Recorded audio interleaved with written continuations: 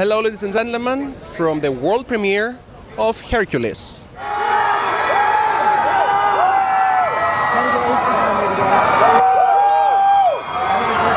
What kind of workout would you recommend or advice for somebody who's just getting into it? I would recommend just finding some sort of activity that you're going to enjoy doing. You know, a lot of people, men and women, get to the gym, they don't quite know the machines, they don't quite like the atmosphere for whatever reason, if it is a gym, and then they kind of just get disappointed and then they stop going. So I would find an activity that you love doing, biking, hiking, Pilates, horizontal hula.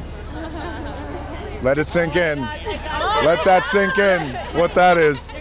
We want to make a big movie that was fun and epic, but we also want to make something that's defining for a generation because it is Hercules and it's a mythology that everybody knows about. So because of that, the whole cast, Ian, I mean everybody, and I say Ian because he's like the cast uncle, by the way, Ian McShane, but everyone put in their hard work and their time and their discipline and dedication, and they look amazing on film. They are incredible. Not only they're incredible actors, but they're incredible ass kickers too.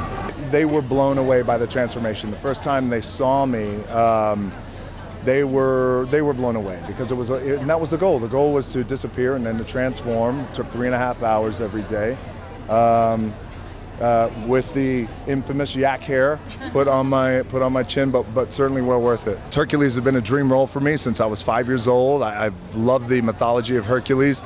I feel that that Greek blood is in my DNA now. Yeah, so I hope I've made the Greek people very proud. You wanted the premiere in Athens, is that true? That is 100% true. I was pushing so incredibly hard to bring this world premiere and have it happen in Athens. But we couldn't put everything together, and not necessarily in time, but just in terms of my schedule, because I was all around the world promoting and we just couldn't make it work. But I wanted to.